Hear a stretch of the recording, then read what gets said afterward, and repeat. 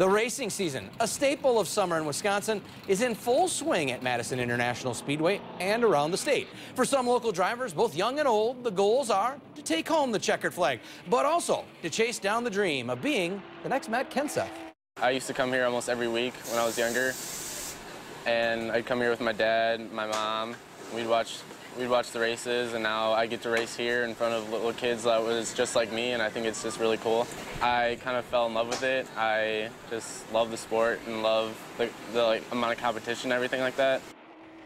Sunday night at 10, following NASCAR on NBC 15, we'll have an in-depth look at how Kenseth's success is paving the way for drivers hoping to follow in his tracks. Tune in to NBC 15 News at 10 on Sunday night. That's